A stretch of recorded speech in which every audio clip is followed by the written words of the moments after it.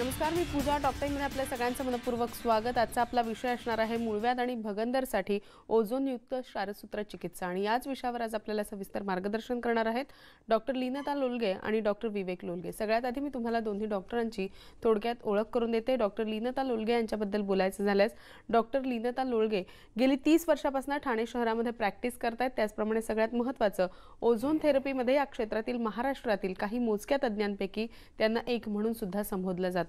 त्याचप्रमाणे मॅमना women's icon हा ozone थेरपीसाठीचा पुरस्कार देऊन त्यांचा विशेष असा गौरव सुद्धा करण्यात आलेला आहे। त्याचबरोबर आपल्या सोबत असणार आहे डॉक्टर विवेक लोलगे, त्यांची सुद्धा तुम्हाला थोडक्यात ओळख करून देते। डॉक्टर विवेक लोलगे गेली 35 वर्ष ठाणे शहरामध्ये प्रॅक्टिस करतात। त्याचप्रमाणे घोडबंदर रोड येथील कासरवडवली येथे ठाणे शहरातील सर्वात मोठं जे पाईल्सच्या क्षेत्रातील कलासिद्धी हे हॉस्पिटल आहे त्या ठिकाणी ते कार्यरत आहेत। त्याचप्रमाणे डॉक्टरांच्या क्षारसूत्र चिकित्सेद्वारे पाईल्सवर आतापर्यंत वेगवेगळे उपचार सुद्धा केले गेलेले आहेत आणि त्यामुळे पाईल्सचा समूळ नायनाट झाला आणि सगळ्यात महत्त्वाचं म्हणजे त्याचा पुनरुद्भव सुद्धा झालेला नाही। त्याचप्रमाणे ठाणे मनपाने ठाणे गौरव पुरस्काराने त्यांना सन्मानित सुद्धा केलेला आहे। तसंच त्यांना जी24 तास तर्फे आरोग्य मंत्र्यांच्या हस्ते प्रोक्टोलॉजीचा सन्मान म्हणून करण्यात आलेला आहे। त्याचप्रमाणे लोकमत असेल, मुंबई आयकॉन असेल अशा विविध पुरस्कारांनी सुद्धा त्यांना सन्मानित करण्यात आले। त्याचप्रमाणे 45,000 पेक्षा जास्त शस्त्रक्रिया ज्या आहेत त्या त्यांनी आतापर्यंत केलेल्या आहेत। ठाणे पोलीस हॉस्पिटलचे आयुर्वेद विभाग प्रमुख म्हणून सुद्धा ते कार्यरत आहे। रेड क्रॉस सोसायटीचे सहसचिव म्हणून सुद्धा डॉक्टर कार्यरत आहेत। दोन्ही डॉक्टर आपल्या स्टुडिओमध्ये आलेले आहेत, त्यांचं स्वागत करूया आणि लगेचच आजचा नेमका काय विषय आहे तो त्यांच्याकडून सविस्तर जाणून घेऊया। सगळ्यात आधी आमच्या स्टुडिओमध्ये आपल्या दोघांचं मनपूर्वक स्वागत। नमस्कार। खरं तर अत्यंत महत्त्वाचा विषय आहे सध्याच्या धकाधकीच्या जीवनामध्ये। मला वाटतं मूळव्याध आणि भगंदर हे अगदी कॉमन झालेले आहेत, म्हणजे प्रत्येकाला हा त्रास होतो न होतो आणि हा त्रास असा आहे जो बऱ्याचदा सांगताही येत नाही आणि लपवताही येत नाही। तर मला वाटतं डॉक्टर मी तुमच्यापासून सुरुवात करते की मूळव्याध आणि भगंदरसाठी क्षारसूत्र चिकित्सा कशा पद्धतीने उपयोगी ठरू शकते, काय सांगू शकता? मूळव्याध आणि भगंदर आता एवढं कॉमन झालेलं आहे की प्रत्येकाला मूळव्याध काय भगंदर काय साधारण अंदाज येतो। मूळव्याध म्हणजे शौचाच्या जागेवर आलेले मांसांकुर हे म्हणजे मूळव्याध आणि त्याच्याकडे लक्ष न दिलं की गुदद्वारामध्ये आतमध्ये एक प्रकारचा ट्रॅक तयार होतो आणि त्याच्यातून पू स्राव चालू होतो, तो म्हणजे भगंदर। आता मूळव्याधीचे वेगवेगळे प्रकार आहेत, भगंदरचे पण वेगवेगळे प्रकार आहेत, पण ह्या दोन्हीसाठी आपण जे क्षारसूत्र चिकित्सा करतो ती एकदम ॲडव्हान्स क्षारसूत्र आहे।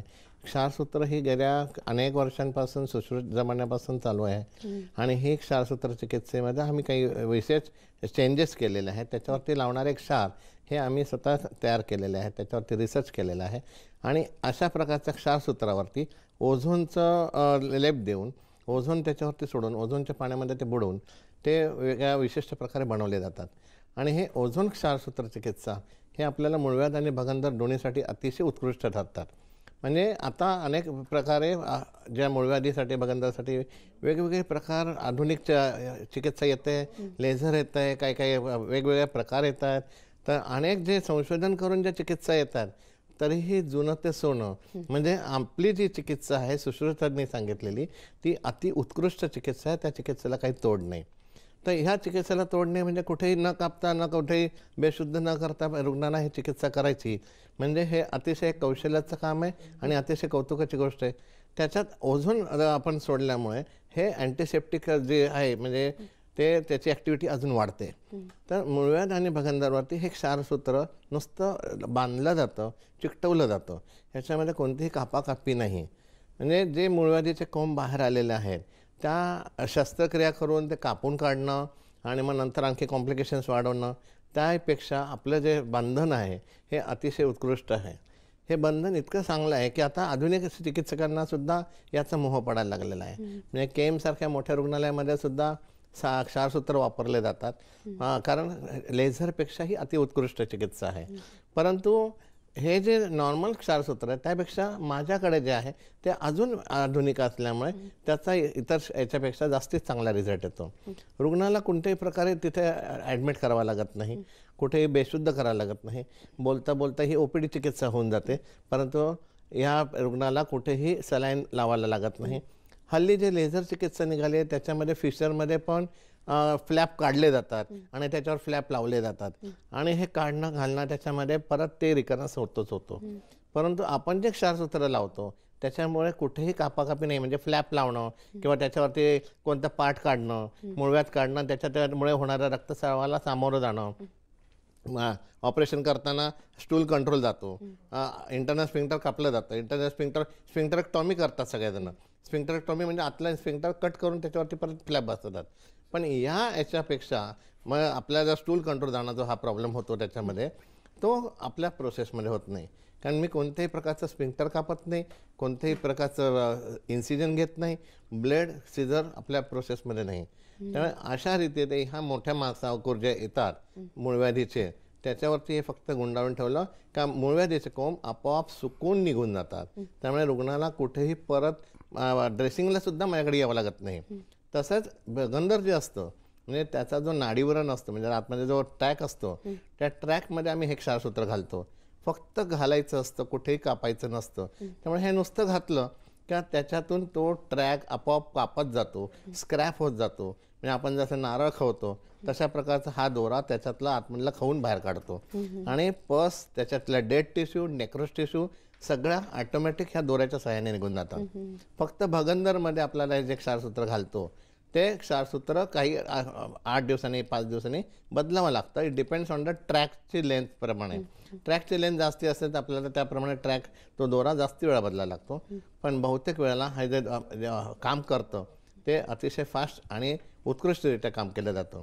एक क्षारसूत्रासारखं कोणतीही चिकित्सा नाही, हे असं माझं ठामपणे मत आहे. नक्कीच. ज्या पद्धतीने तुम्ही सांगितलं की क्षारसूत्रासारखी कुठलीच चिकित्सा सध्या उपस्थित नाही या मूळव्याध आणि भगंदरसाठी, तर मला हेच विचारायचं आहे तुम्हाला की क्षारसूत्र चिकित्सा जी आहे आणि शस्त्रक्रिया जी या आजारांवर केली जाते, यामध्ये जर का आपल्याला फरक शोधून काढायचा असेल तर नेमका फरक काय सांगता येईल? शस्त्रक्रियेमध्ये तेच जे आहे ना, फक्त कट करणं, मूळव्याधीचे कोंब कट करणं.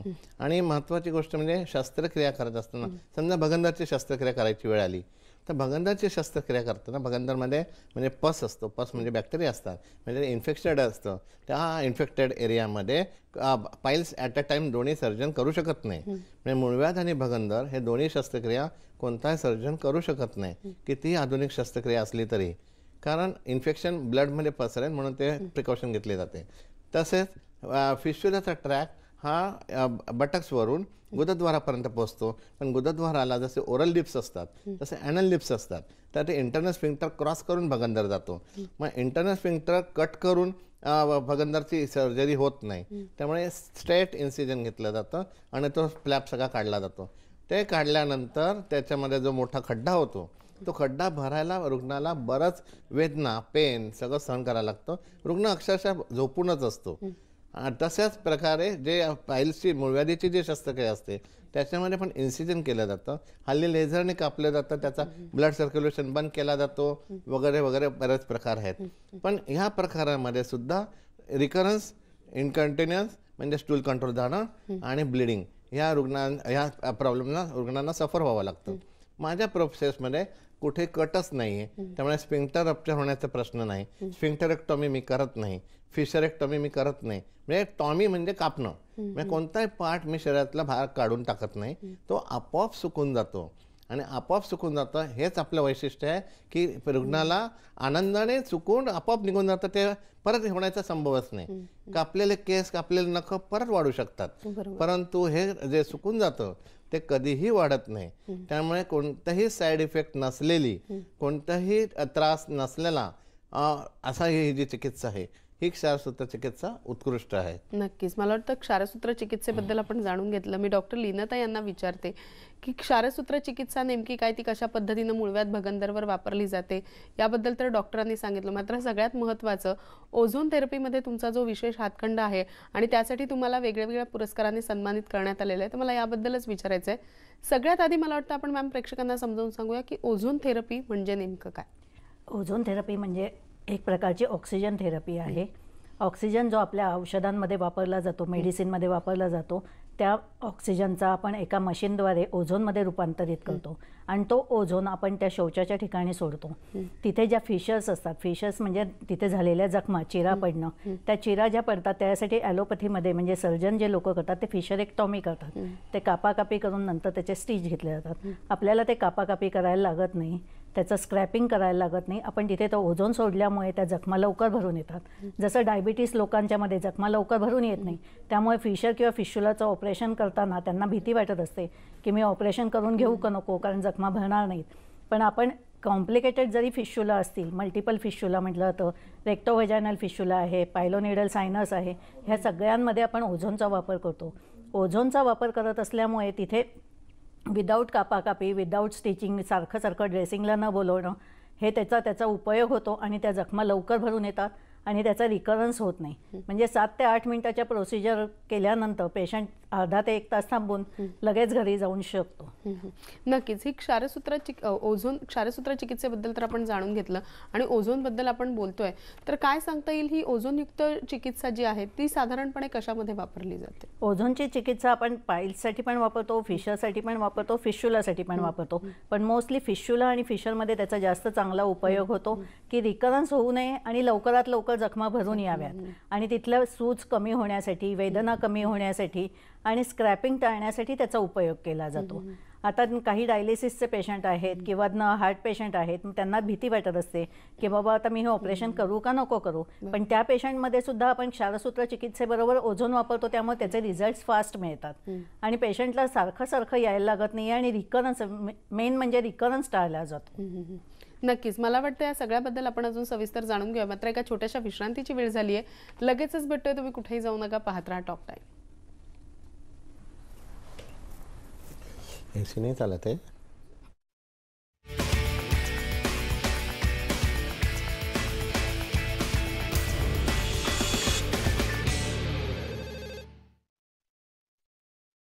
Navi Mumbai international airport, trans harbour link, रांजणपाडा local station आणि मेट्रो स्टेशन जवळ ग्लोबल इंडिया ग्रुप सादर करीत आहे अवघ्या 5,45,000 मध्ये प्राइम लोकेशन प्लॉट अवेलेबल. फक्त मायक्रोटेक स्टॅबिलायझर घ्या, जो तुमच्या एसीला व्होल्टेज फ्लक्च्युएशन पासून सुरक्षित राखेल आणि वीजही वाचवेल. मायक्रोटेक एकमात्र कंपनी जी देते all India on site service. कोणताही स्टॅबिलायझर नाही, फक्त मायक्रोटेक स्टॅबिलायझर.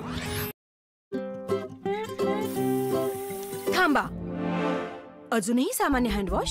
हा किटाणूंच्या स्वच्छतेसोबत कोमलताची देखील स्वच्छता करतो, म्हणून संतूर हँडवॉश. यात आहेत चंदनाचे गुण, जो वारंवार धुतल्यानंतर देखील हातांना ठेवतो नेहमीच कोमल. प्रत्येक स्पर्शामध्ये कोमलता. संतूर हँडवॉश.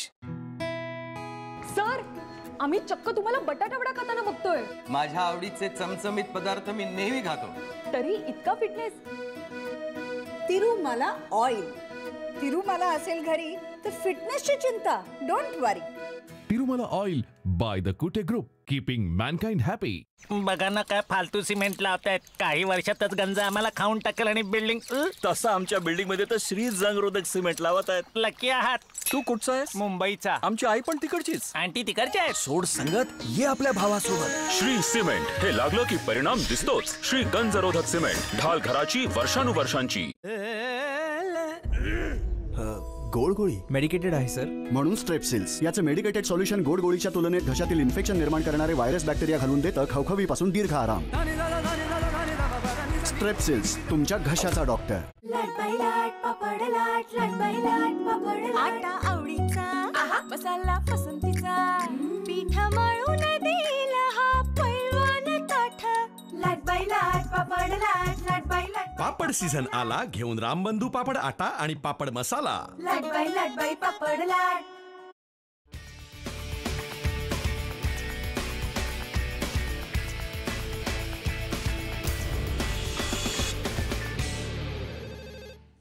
टॉक टाइममध्ये आपल्या सगळ्यांचं पुन्हा एकदा स्वागत. आजचा आपला विषय आहे मूळव्याध आणि भगंदरसाठी ओझोनयुक्त क्षारसूत्र चिकित्सा नेमकी काय आहे, आणि याच विषयावर आपल्याला मार्गदर्शन करतायत डॉक्टर लीनता लोलगे आणि डॉक्टर विवेक लोळगे. लगेचच आपल्या चर्चेला सुरुवात करूया.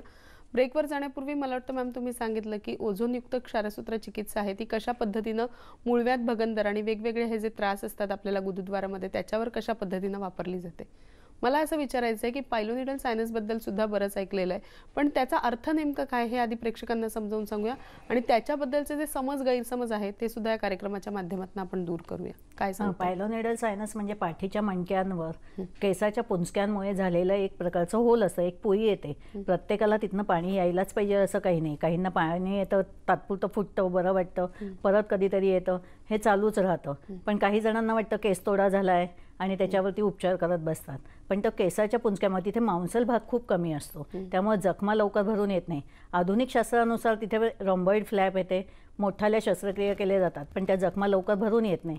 इवन प्लॅस्टिक सर्जरी हे ते करतात पेशंट, पण तरीही त्या जखमा भरून येत नाही आणि पेशंट नाही पाठीवर झोपू शकत, नाही बसू शकत, असा त्रास होतो.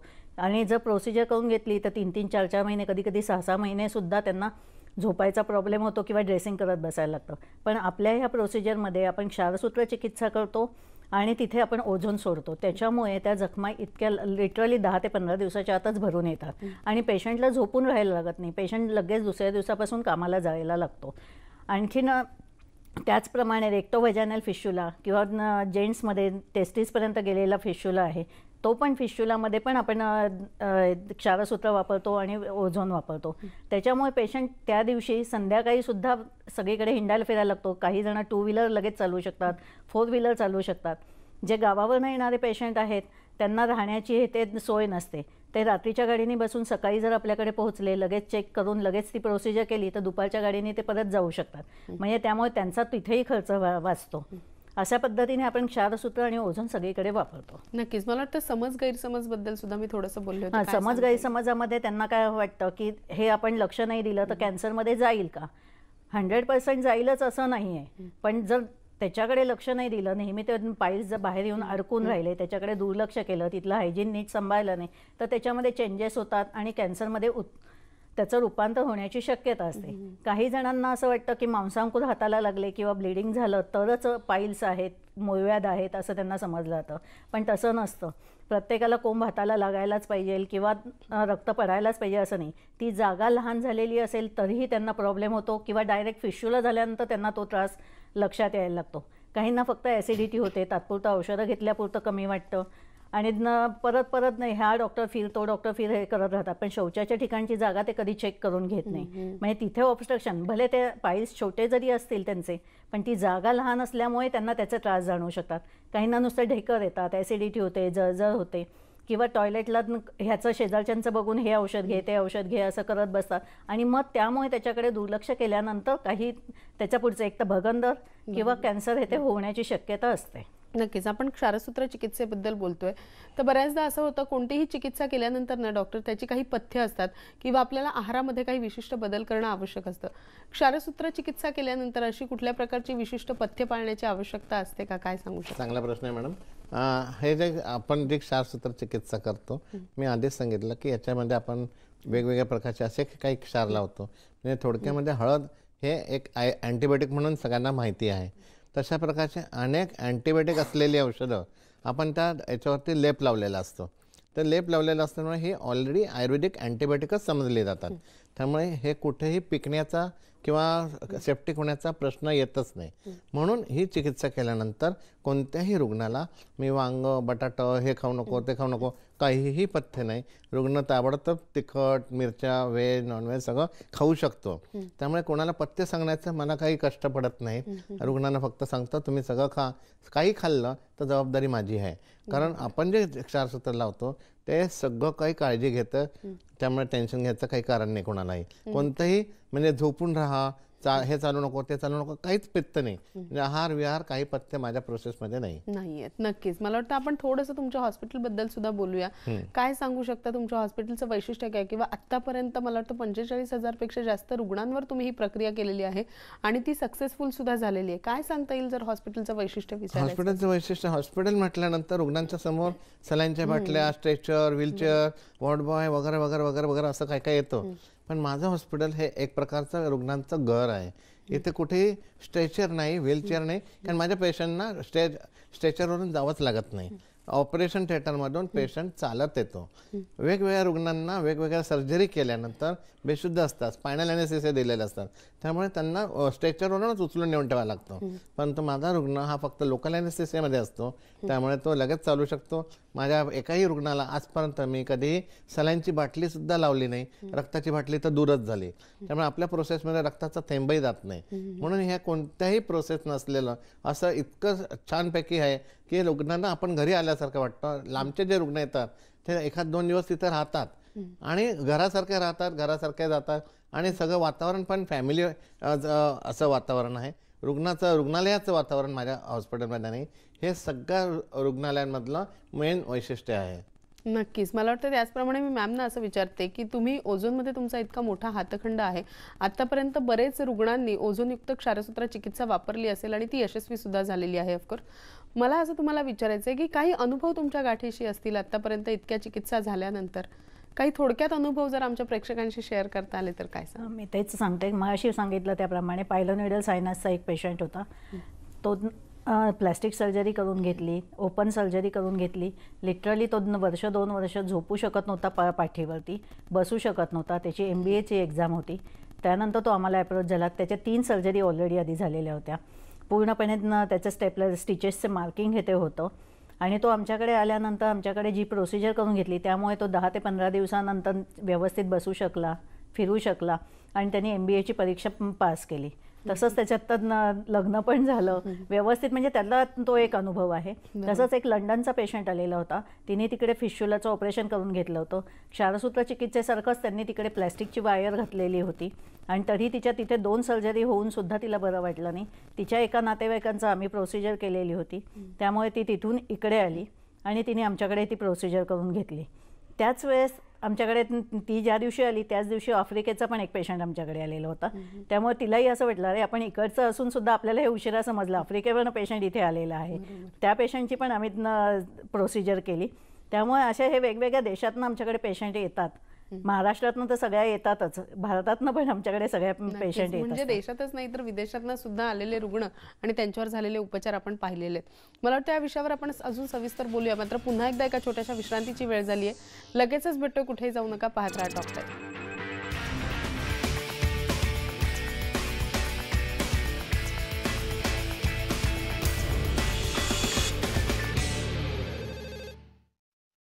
आजीने दिलेल्या हळद दुधाने आराम तर मिळतोच, पण त्याच मायेने आणि आयुर्वेदिक परंपरेतून बनवलेले मातृजचे हल्दीवाला दूध मिक्सचर आपल्या आरोग्यासाठी ठरेल अधिक गुणकारी. हल्दीवाला दूध, just mix it, drink it her rose.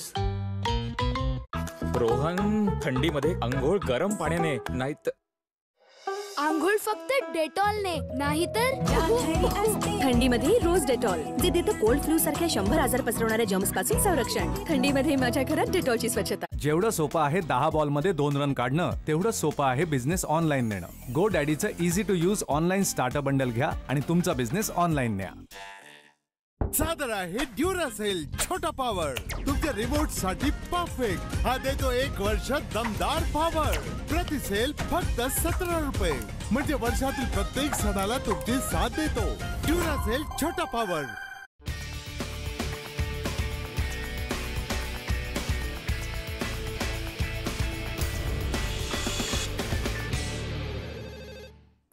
Talk टाइममध्ये आपल्या सगळ्यांचं पुन्हा एकदा स्वागत. आजचा आपला विषय आहे मूळव्याध आणि भगंदरसाठी ओझोनयुक्त क्षारसूत्र चिकित्सा आणि याच विषयावर आपल्याला मार्गदर्शन करतायत डॉक्टर विवेक लोलगे आणि डॉक्टर लीनता लोलगे. लगेचच आपल्या चर्चेला सुरुवात करूया. ब्रेकवर जाण्यापूर्वी मला वाटतं मॅमने ज्या पद्धतीनं अनुभव सांगितले त्यांचे, की अगदी भारतातूनच नाही तर भारताबाहेरून सुद्धा बरेचसे पेशंट्स तुमच्याकडे येऊन गेलेले आणि या चिकित्सेचा उपयोग तुम्ही केलेला आहे त्या सगळ्यांवर. काय सांगू शकता डॉक्टर, आत्तापर्यंत तुम्ही सुद्धा इतक्या वेगवेगळ्या चिकित्सा वेगवेगळ्या रुग्णांवर वापरलेल्या आहेत, काय अनुभव? आता गेल्या महिन्यामध्ये सांगलीहून एक 4 वर्षाचा मुलगा आला होता. तर त्याला 1.5 वर्षापासून फिशुला होता. तर 1.5 वर्षाचा फिशुला बिचाराला 3 वेळेला ऑपरेट केला होता आणि तो पेशंट सांगलीहून सकाळी माझ्याकडे आला. त्याला मी ट्रॅक बघून त्याच्यात क्षारसूत्र टाकलो आणि फक्त तिथून सांगलीहून त्यांनी 2दाच अपडाऊन केलं आणि त्याच्यामध्ये तो इतका रिकवर. जस्ट इमॅजिन की लहान मुलं एक इंजेक्शन पाहिलं तरी लाथा मारतात आणि अशा मुलाला मी फक्त लोकल ह्याच्यामध्ये गप्पा मारता मारता त्याला ते क्षारसूत्र केलं आणि गेल्या आठवड्यात त्याचे आई वडील अक्षरशः पाया पडायला आले की हा आमचा 4 वर्षाचा मुलगा 3 वेळेला ऑपरेट करून सुद्धा त्याचा फिशुला बरा होत नव्हता. तर तो आपल्या क्षारसूत्रामुळे झाला. तसंच हे जसं 4 वर्षाचं सांगितलं तसं एक्स्ट्रीम लेवलचं 92 इयर्सची म्हातारी आजीबाई, तिचंही ते ऑपरेशन केलं. ऑपरेशन केल्यानंतर ते 5वं ऑपरेशन होतं, कारण तिने आत्तापर्यंत 5-6 वेळा ते करून आली होती ती आणि तरी देखील त्याचं ते